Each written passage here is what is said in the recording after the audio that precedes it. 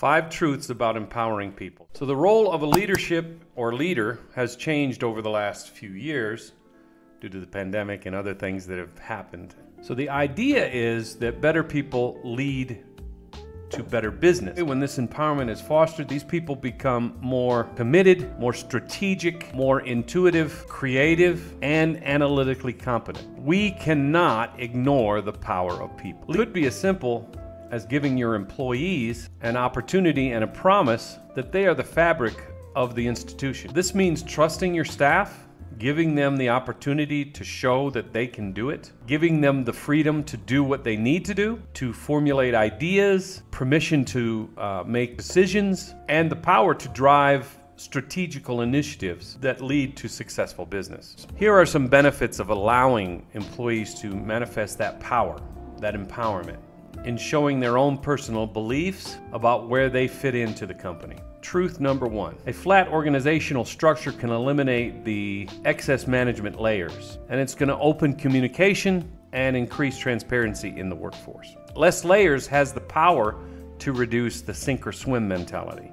Fewer management levels can improve productivity and decision making among your employees. Truth number 2, transparency of the organization's core goals and values. This makes it so the employees are engaged and want to be part of this organization. So the goals and objectives of the company should be clearly shown or presented to the employees so that they know exactly what's going on. So this means that the staff will understand their role, their goal, and what the company is going for, what the company is seeking, what the expectations are for them and the company. This effort that the company makes for their employees is truly empowering. It builds their confidence and their feelings about the company to know that they are empowered to do what they need to do. So truth number 3, team development is what matters most for employee performance. So leaders often focus on the metrics of what's going on rather than being or empowering the people. So they don't have strong bonds with their employees or their colleagues. So to do this, they increase engagement. Truth number 4, actions speak louder than words.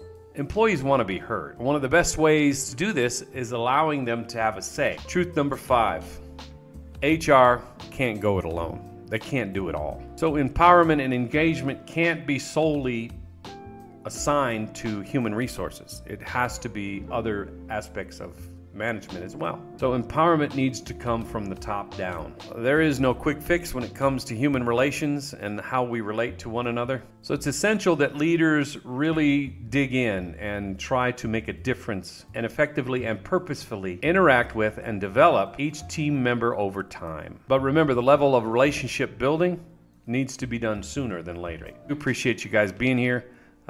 You guys have a great day. Check out the links below. We'll talk to you soon.